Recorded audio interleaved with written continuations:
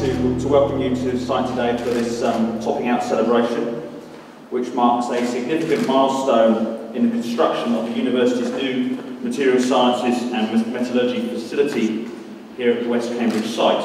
I want to thank everyone who's managed this so effectively and for reaching this topping out ceremony so painlessly. I know it's going to continue, and I look forward to the next stage to completion, when and that being equally successful, and for us meeting early next year for completion ceremony.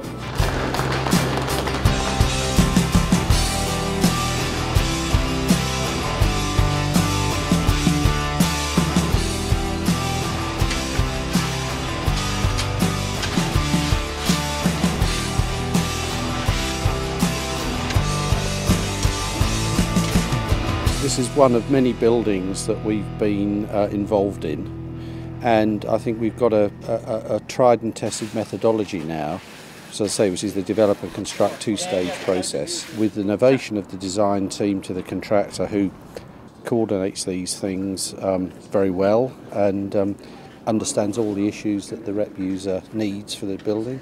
And of course we then end up with a relatively trouble-free building, and using the NEC contract we end up with a rolling programme of cost towards final account, so there are no surprises, and that to me seems a sensible, intelligent way of going forward in terms of construction.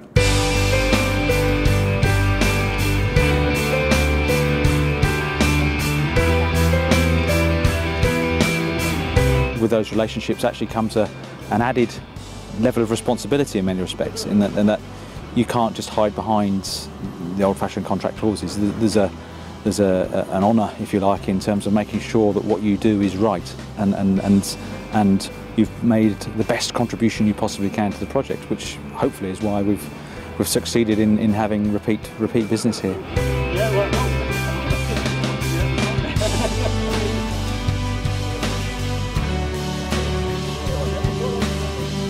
They understand and embrace this sort of modern way of going forward. So we don't have to convince them that this is the right way of doing it, or even bring them on board, because I think they understand very well from past projects that this is how to do it.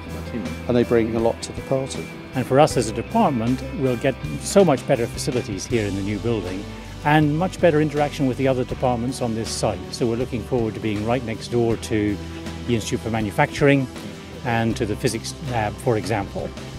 So a great opportunity for us.